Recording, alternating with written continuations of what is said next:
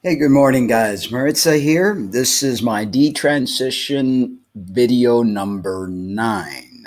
Maritza's detransitioners journey number 9. It's Saturday. I'm usually pretty busy Monday through Friday. I do 2 podcasts, one in the morning and one in the evening. I don't know how long I'm going to be doing 2 podcasts a day, but for now, that's what I'm doing because I do a lot of consults on the phone and Skype and things of that nature. So time is pretty tight sometimes, but I feel like I'm doing what I'm supposed to be doing, and it's important that people hear the truth. Now, I know everybody says, well, that's your truth, but let's break this down. Okay, let's be logical. It's one thing I'm noticing that society is losing all sorts of logic. They're coming up with these conclusions of things that are basically junk science. And yesterday, somebody that personally messaged me on Facebook got offended when I used the term junk science. Well, get over it. There is such a thing as junk science. And this is what the left is using to promote this agenda that has no objectiveness to it whatsoever. I've mentioned this before. You go back in journals, the medical journals, you're not going to find any of this. Another thing that irks me to no end is everyone's claiming to be intersex. You just can't throw that word around like it's some paper rag. No, you're not entitled to that condition. You have to have a diagnosis. You have to be tested. You have to have, and it's very rare. So stop trying to push your lies on people and getting pity because that's all it is. Listen, I understand. I understand. I've been there. I lived it for 16 years. I know what it is to grow up as a female and wanting to be a guy because guys have more power. Because you think it's cooler to be a dude than to be a girl. I get it. Been there, done that. That's why I did it too. There's many reasons. So we create these lies, and then we create these conditions, and then we create labels to try to fit ourselves in society because we're not happy with what we were handed out. Many young women hate their breasts because they've been objectified. They don't like to be all prim and proper, and so the push in society is to see a woman be all feminine and all makeup-y and stuff like that. And some girls are not all that frilly. And that's okay. It's okay. I mean, I personally, like to go back and forth. Sometimes I don't wear any makeup. Like today, I don't feel like it. I'm going to go to, grocery shopping after I'm get done doing this video. And, I really sometimes don't feel like it. And sometimes I do, and that's a prerogative. But to say that one is born wrong, those are big shoes to fill. That's one massive lie. To say you're born wrong, that's like slapping your mom in the face. Mom, you got it wrong. The doctors got it wrong. No, no one's got it wrong. Who's got it wrong is you and the way you're thinking. We really have to understand something here. Biology, you're an animal, okay? We're all animals. You got genitals for reproduction purposes. That's the only reason you have genitals. Don't think that our creator gave you genitals to make you want to feel good. Those things are there for reproduction. So when you're not reproducing, and I know it sounds whatever to you, but that's how it is. Those are facts of life. We're animals, bit sophisticated compared to the ones out in nature because our brain's a little bit bigger and we think a little bit too much, but that extra thinking has gotten us into a lot of trouble. So if we're animals and our genitals are there for reproduction, what is in your concocted mind to think that you're born wrong? Nothing wrong with your genitals. They're working just fine. So if you had to go reproduce, you're set. You're doing what you needed to do. And it's just like, I don't get it. I really don't get it. People are they're losing their minds. They have way too much time on their hands. It's crazy.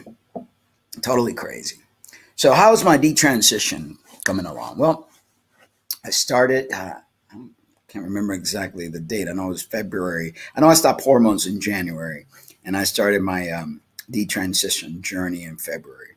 Got to look back. I think I wrote it down somewhere, but everything's going status quo. I mean, I'm lost a lot of weight. I look at my butt and my hamstrings because I used to have pretty big hamstrings. I used to bodybuild, and since I'm not on anything, I've lost a lot of muscle. So I'm trying to kind of put on a little bit of healthy weight, but I don't want to get fat because I've also suffered from anorexia and bulimia a lot, which is another thing a lot of trans people suffer. It's all self-image. That's all it is. Self-image. It's all about looks. It's all about how people see us, the validation and all that stuff, right? But when you get over all that stuff, you know, and it started because we didn't get the attention, the love, the recognition that we needed, and it just developed all sorts of stuff in our brains. And kid yourself not. I mean, I get all these trans guys. Well, you may feel that way, but I don't feel that way. I'm fine. I'm happy. I'm this. I'm that. Listen, if you were happy, you would have left yourself alone. If you were happy, you wouldn't be taking all these drugs that hurt you. Okay, these synthetic hormones will kill you. You wouldn't be cutting yourself up, putting yourself under the knife, under all sorts of dangers. Happy people don't do that. Okay, you don't find happiness outside of yourself. Happiness is within you. That's something it took me a lot of years to understand,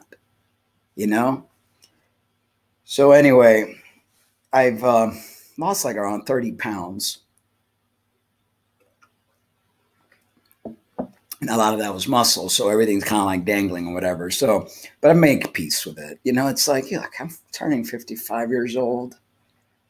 It's like when you get to a certain age, if you're mature, then you stop worrying about what you look like so much. It's not a big deal.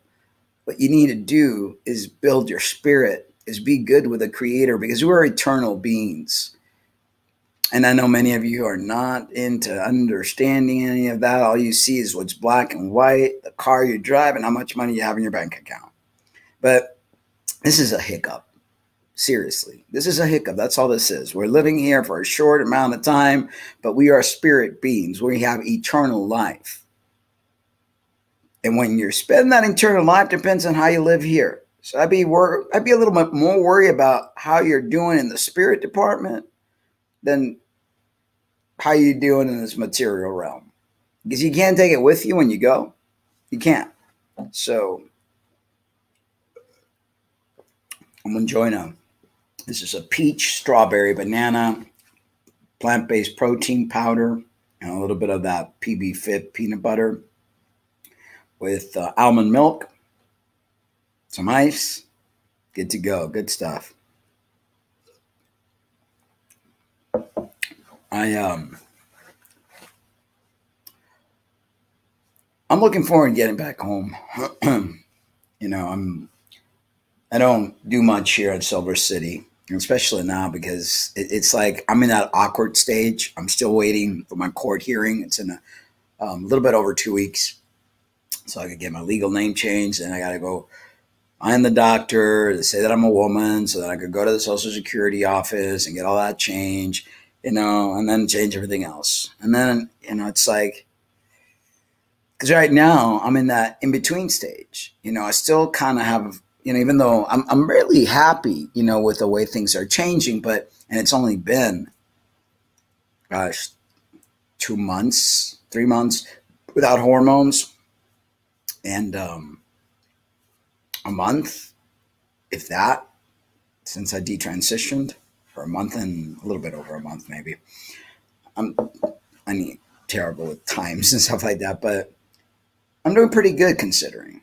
As emotionally wise, I'm doing great. Like I've had a few moments where it's like, you're almost like, who am I, or what did I do, or whatever, and then you're like, oh yeah, 16 years of wasting my life, and I don't even like. It's like really hard with all the shaving because I created a lot of body hair, back hair, and all sorts of hair. And, it's like I used to never shave. I used to always let my beard grow, whether it was a huge beard or a goatee or whatever, but I always had some sort of facial hair. So this everyday shaving thing, it gets tiring. It does get tiring. So I'm looking forward to hopefully being able to get some laser electrolysis or something to get rid of this thing, because it's not fun. It's tearing my face up. So basically, if you're thinking about this, if you're looking at this video and you're questioning your gender identity, what is it that makes you believe that you need to be something other than who you are? It's all vanity. It's all about looks, because there's no function. Understand this: you will never father a child. You will never be able to do the things men do. Majority of FTMs are 5'4", and that's pretty tall, because I've seen some of them that are shorter. Yeah, you may take and body build and put more chemicals in your body to hurt yourself, and you may get a little stronger. I mean, I got up there. I was like at one point 160 pounds. But even so, these little wrists, see these little bones, little feet. I remember a woman telling me, "Gosh, your feet are small." I was like, "Oh gosh, okay, yeah, ha ha ha." It's like you can't take Salem out of Salem. You are who you are. Doesn't matter what you do. It doesn't matter how much surgeries you get. Understand this: you will never be a man if you were born biologically a woman. And if you were born biologically a man, you will never be biologically a woman. Those are the facts of life.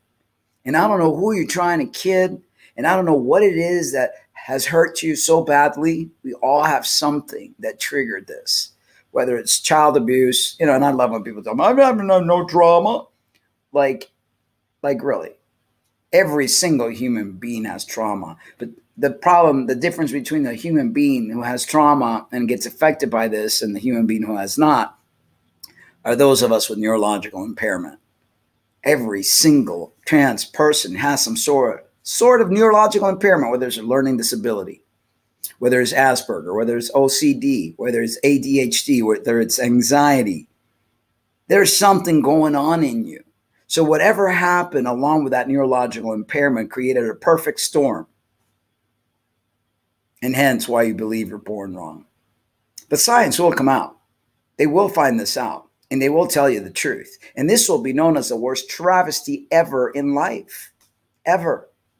Because it's not right. What's being done to children, what's being done to what adults are doing to themselves and their families, it's horrible. It's a perfect storm. A perfect storm. And I think that, people need to speak up. I urge all parents to stop being afraid of the system, because they're bullying you. They're bullying you and making you believe that you're a bad parent because you're not allowing your child to fulfill some childhood fantasy. I mean, how many children wish they were, anything? I mean, a mermaid, a tiger, whatever it is. Children do that. That's what they do. But no one's born wrong. I can guarantee you that. There's nothing wrong with the person except that they're trying to fit into a society that does not want to accept a person for being different. So the person doesn't need to change. What needs to change is society. Society's way of looking at things, society's way of dealing with things. That is horrible. This is not right. It needs to stop right now. And all of you playing dress up, all of you playing the role of being something else, I say shame on you. I shame on you, because you're just feeding into this system. Now, understand something. You could express, if you're a girl like to wear boys' clothes, and if you're a boy and like to wear girls' clothes, that's on you. That's, you want to do that, it's you. But this whole alteration of genitals and taking cross-sex hormones and blockers and just destroying your life all for a hiccup is very irresponsible, totally irresponsible. 16 years of my life, I shake my head at times and I'm like, what was I thinking? What was I thinking, really? It makes absolutely no sense. No sense. I like scratch my head and it's like, how did I get here? What possessed me? Literally possessed me to do this. I don't know. I don't know. I've had a lot of really good response from people. I'm really happy that I'm speaking up because people are scared. People are really scared. The world is turned upside down. We got a few, trans people that are irate and they're, because it's like they want to be validated. So they look at me, 16 years, I was trans man on a mission. If trans man on a mission is detransitioning, what does that leave me? And people are like, I used to admire you and you were the person to look up to. And, oh, I'm so sorry that I ruined your little fantasy. I mean, and then they're trying to make me out to seem like, you're crazy. Oh, I'm crazy. The person who's finally woke up from the delusion is the crazy one. Interesting. That's another one of upside up and right side down. Everything is backwards. Yeah, I was crazy when I was believing and toting around the alphabet soup flag, pink and bluish little trans flag. I mean, it's come on now, people. How old are we too? We want to play make believe and we want to live life the way we want to live it. And who cares what we do and how we destroy life? Because it's all about little old me.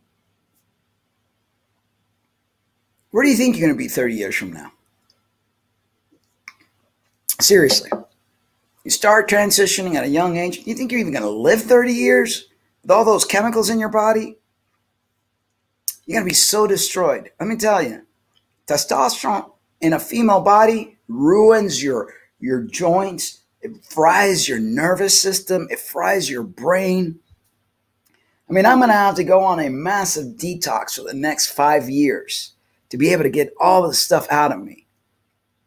And I've stopped testosterone on several occasions because I've always known as a medical professional that stuff in the body is not good for long periods of time.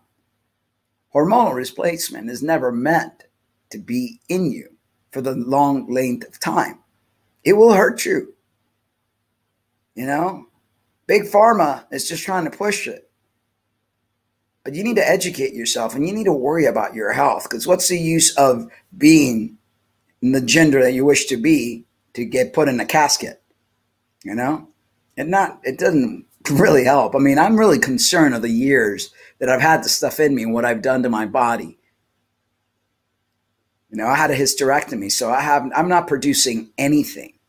The only thing I'm on right now is Sumo Root. I'm taking 2 pills a day. That's 800 milligrams. I'm thinking about picking up some maca powder and see what else I could take, because I won't go on estrogen. I mean, it's going from one evil synthetic to another evil synthetic. That's bizarre. But I need to do something because, I'm seeing my skin, everything, the collagen, I'm all dried up. The body's not too happy with me, and it's something that, people don't think about because they only think about the instant gratification. Okay, I think I'm going to call this. It's going to be 20 minutes. So number 9, episode 9, not a lot of changes. I'm doing good emotionally, mentally, physically. It's a little hard. It's a little hard because I always pride myself on my physique. That was always the thing. Again, the pride of the physique, the looks. That's what we try to go for. And that's the problem. This is what this is all about. There's nothing good other than vanity. That is the trans agenda. vanity. Every single young trans guy, every single young trans woman, it's all about your looks. That's all it is. One big vanity fest. But you know what? Cinderella at midnight, everything turned back to what it needed to be or what it was. And that's what's going to happen to you. Through the years, your body's going to rebel, diminishing returns.